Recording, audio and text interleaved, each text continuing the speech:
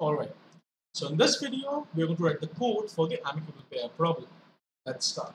So I'm going to begin by first creating a class.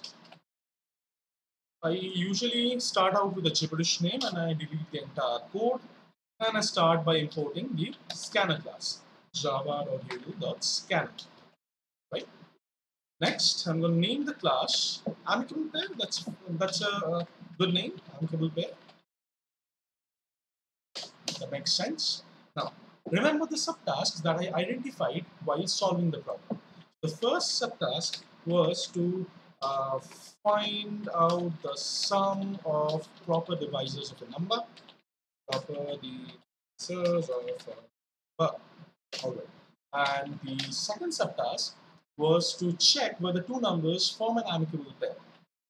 Check if two numbers form an amicable pair. Right? Let's begin with the first subtask. So, as you know, the proper divisors of a number are the factors of a number excluding itself. And from the observation that we saw in the previous video, we know that for the number n, the the factors excluding itself or the proper divisors lie between 1 to n by 2. So let's first write the name of our function. That's sum of divisors. It takes a number as input. Moreover, as the proper divisors lie, moreover, I'm going to need a variable here first, a sum, and I'm going to initialize with 0.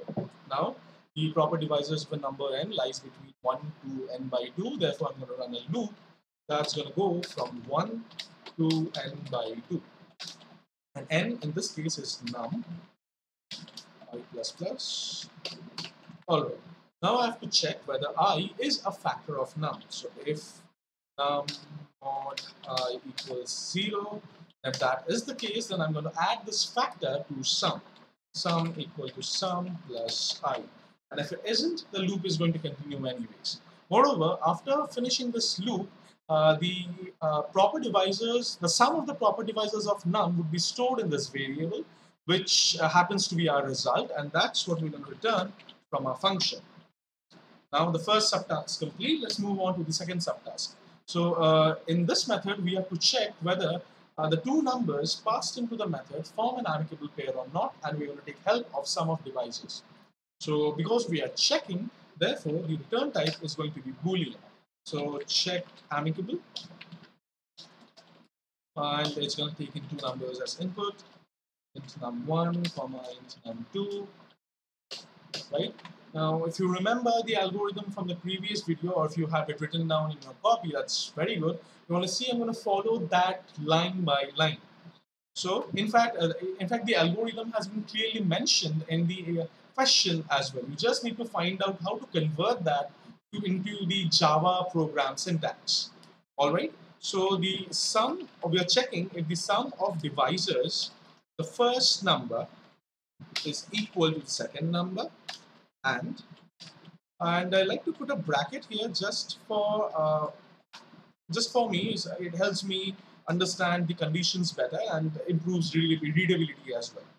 Because you must know that a code is more often read by other programmers than it is run. So a nice format, indentations do matter, and I want you all to follow these conventions. All right. And next, we're going to check if the sum of divisors of the second number is equal to the first number. If that is the case, then we're going to return true. Otherwise, we're going to return false. Right? So we're done with the second subtask as well. Now, time for the main method. Let's clear a few spaces. All right. Just now. Okay. So public static void main string out. Now, the first step is to create an object of the scanner class. So scanner sc equal to new scanner system.in. Oh, Mr. I there. Well, because we are calling the check amicable function, which is a member method in our class. Therefore, we need to create an object of our class as well. The name of our class is Amicable Pair. So Amicable Pair, if you sometimes if you get confused on how to create an object of a class, you sorry, you can always take the help of this line, because you say this line, I hope it's ingrained in your mind, because this is the line that you have to write for taking an input, and you can take the example of this to create an object of this class. For example, scanner happens to be the name of the class, right? So what is the name of our class? That's Amicable Pair. So Amicable Pair. SC is the name of the object. We can name our object OBJ, short for object, and then new, then again the class name. So our class name is Amicable Pair, and the brackets are going to be empty. That's how it is. That's how easy it is to relate them, right? Next, we're going to take two numbers as input from the user. So system dot out dot print, enter the first number, int num1 equals a c dot next int, and we're going to need a second number as well. So I'm going to copy this and paste it over here, change first to second, and 1 to 2. All right, so the input part's done. Now it is time to check whether these two form an amicable pair or not. So we're going to call the check amicable method by taking the help of the object of this class. So obj.checkAmicable, I'm just going to copy the name from here and pass in the two methods, pass in the two numbers. I'm really sorry. Now, if this function returns true, then we're going to display that these two form an amicable pair, else they don't. So I'm going to compare it with true. But you see one thing, if the condition inside of if becomes true, if block is automatically executed. And this function returns true, right? There's no point checking true with true and true or false with true, because it's a Boolean anyways, so we can skip this, right?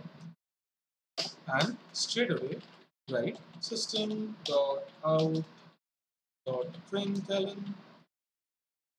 Okay, so I'm going to present it in a beautiful manner. So I'm going to write it in a neat way. So num1 plus comma plus num2 plus bracket forms an amicable pair.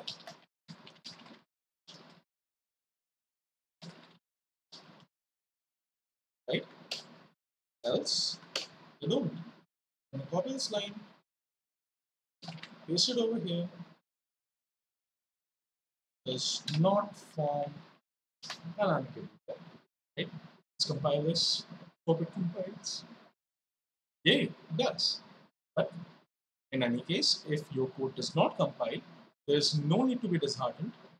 Read what is given here, and the respective line will be highlighted in red, and go to where the red squiggly line appears. For example, let me demonstrate. Let's say you forgot a terminator over here. So press on compile, and in this line, this particular section will be highlighted in red.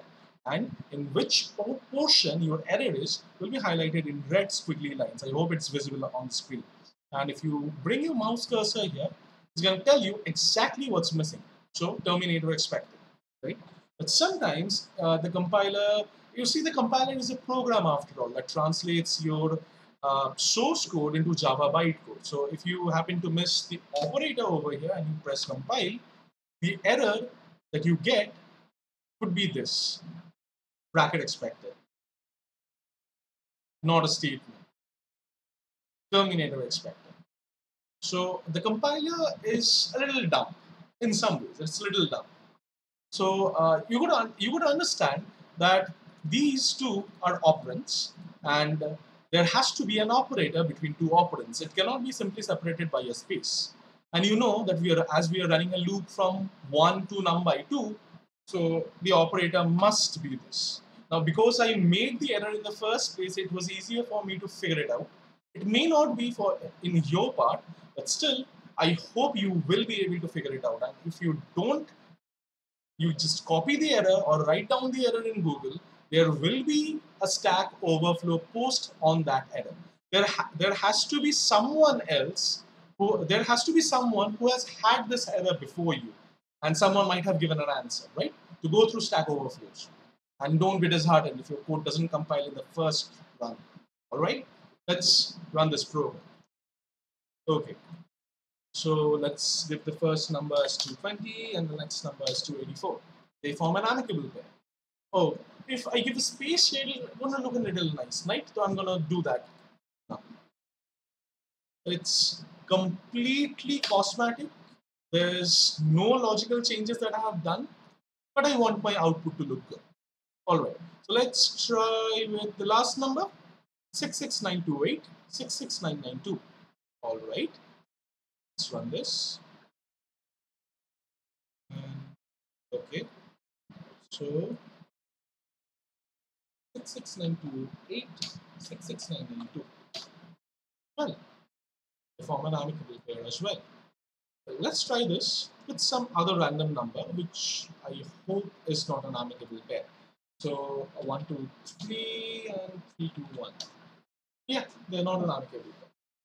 So I hope you understood the code from this video, but it's best if you watch the first video, because there I explained the algorithm and how I'm going about solving this. And if you got stuck, you can take help of this solution. All right, see you in the next one. Bye for now.